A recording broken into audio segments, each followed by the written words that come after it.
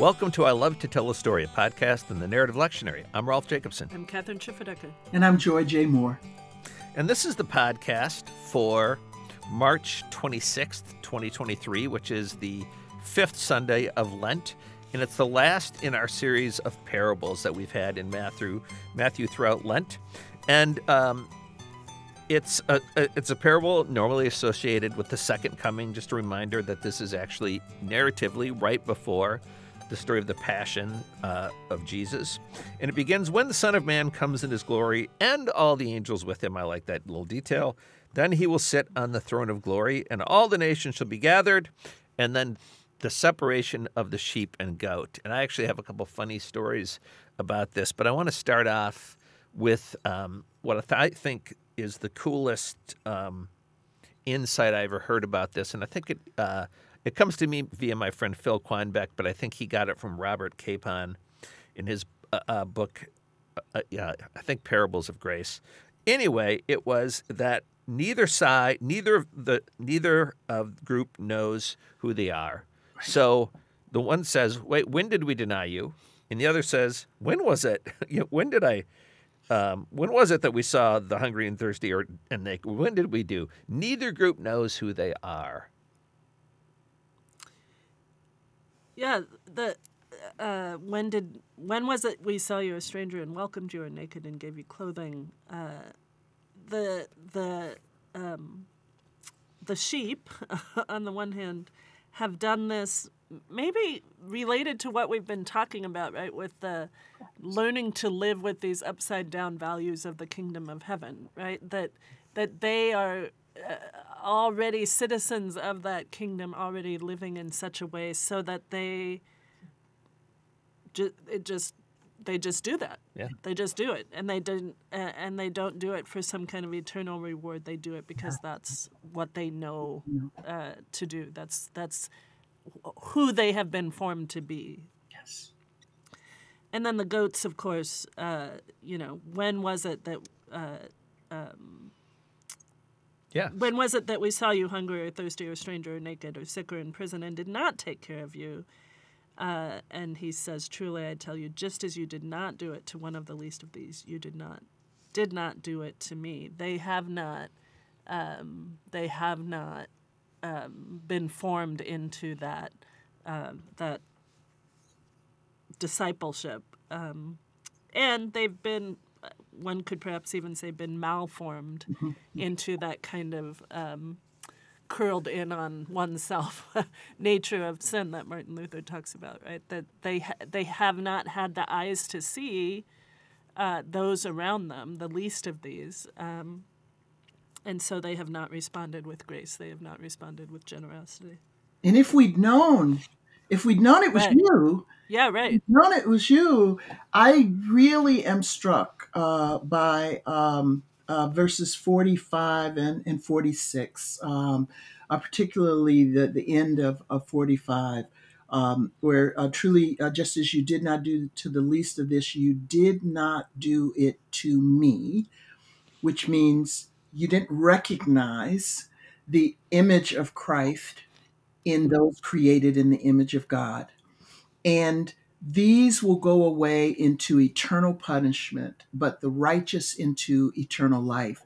And if you will allow me to slip out of Matthew into, I've just finished doing leading a conference working through the Gospel of John. And in John, this is life, to know God and the one whom God has sent.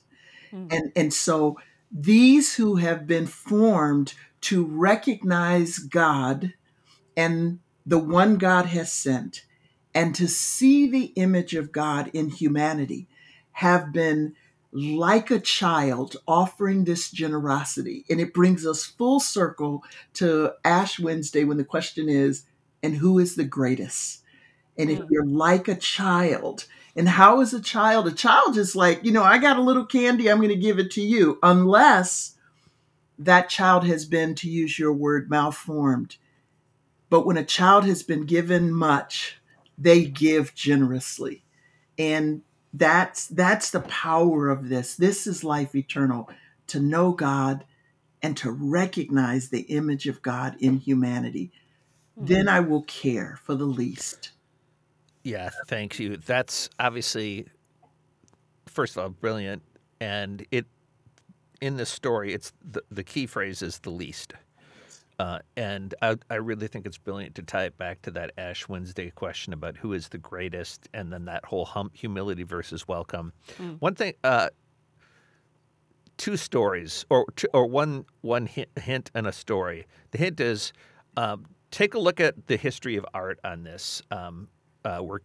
Dear narrative lectionary preacher, go out when I would teach this in college and teach the crucifixion. I would just that day just show art the whole time, and there's a whole series of paintings that will have the sheep on one side and the goats on the other, but of course they're human beings, Right. and that's just to watch the way art interprets this.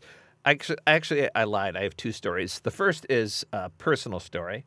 I had a beautiful Jewish woman who was and scholar who was my Akkadian teacher in a graduate school, which is the Semitic language the Assyrians and Babylonians spoke. And there is a word in Akkadian that is for both sheep and goats. And I remember Dr. Friedman saying, there's just one word for sheep and goats. They're the same thing. And she goes, I don't know where the separating the sheep and the goats comes from. And I remember saying to her, don't worry, Dr. Friedman, that's in the Christian New Testament. You're not responsible for that material. But the point is, sheep and goats, only those who were really in could tell the difference in those era. They're very similar, whereas for us, in our minds, we sharply delineate between the two. The other story is Mother Teresa. About the same time when I was in grad school, Mother Teresa died. And there was a story on NPR, and a very secular person was interviewing somebody in Mother Teresa's circle and said, "What was it about Mother Teresa that made her so special?" And she said, the person said, she really believed Matthew 25, that when I do this to the least of you, I do it to Christ. She saw in the poor, was it in Calcutta? Calcutta. Jesus, and the guy said, no. I want to know what was special about her. Was she a great leader of people? No. She saw the least. Well, okay. What was it about her? Was she a great manager? Could she? And finally, the person realized this person didn't have ears to hear. Yeah. That it was actually this simple, that she saw the image of Christ in the poor of Calcutta. Right. Wow. And we continue to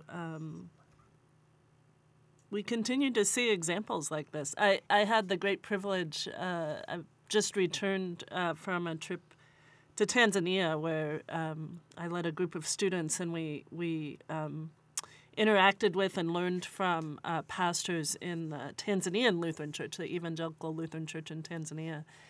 And they are a vibrant church body. They're growing by leaps and bounds. There's 8 million members.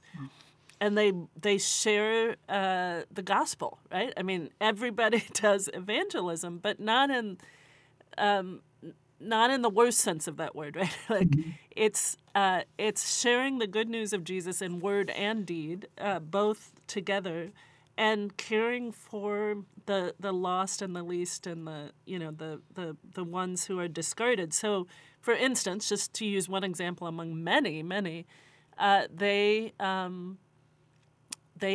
have an orphanage that was started in the late 90s, or somewhere in the 90s, to address the problem of street children who were orphaned by AIDS, right? The scourge of HIV/AIDS decimated the population in Tanzania, as in much of sub-Saharan Africa, and there were these children who just had no family to take care of them, and so the church, which with a distinct lack of resources, built an orphanage and took care of those children. Nowadays, the orphanage is still there. It's not, thank God, not so much the scourge of AIDS, but instead addressing the scourge of neglect or abuse that happens, unfortunately, across societies.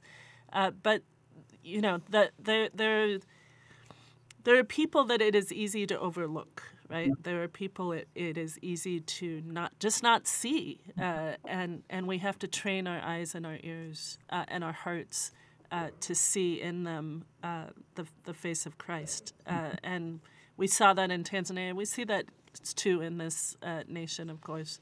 But that's what we're called to do. To as you started out with, Rolf, right? They don't know this. They don't know what they're doing. Neither group knows what they've done or not done. But they have been formed in such a way that their eyes and their hearts and their ears are open to the least of these, and they care for them as fellow bearers of Christ's image in the world. Sometimes the forming is being exposed to those who we would think are the least. I, too, just came back from Africa. I was in Benin among the Methodists, just to keep our little denominational divisions alive. No. I remember being told by a student once how important it was for her to go to El Salvador as an African-American female student from Atlanta who was studying at Duke. And she said she had identified herself as marginalized and oppressed because she was female, she was African-American. And when she went to El Salvador, she said they saw her first as an American and in that privilege. And this isn't my first time in Africa, but it was my first time in West Africa. And I saw the economic difference in a way that I'd never paid attention to before, and really recognize the riches of what they have in their capacity to share with one another, as you just described, Kathryn, that in all that we have in America, we lack because we're constantly hoarding. And the more you give it away, the more you seem to receive. And I think a part of that forming is for us to look and seek to see the image of Christ in every human being and not just in those among our tribe. I'm going to close this podcast by first of all, thank you. I have not been to Africa. In a wheelchair, it's hard for me to go, which is my lame excuse. But I want to, leaning into Holy Week, when the least of these became Jesus and no one helped him, I want to recognize that it's easy to give a thirsty person someone a drink if it's not dangerous to do so. But the reason nobody helped Jesus in the end was because they would have gotten crucified too. And sometimes around us, there are those people who need our help that the system of oppression, which has a gun in its hand, makes it dangerous to help them. And this is true around the world. And in the end, finally, there's got to be salvation from beyond the power structures of the world. In other words, from God. Amen.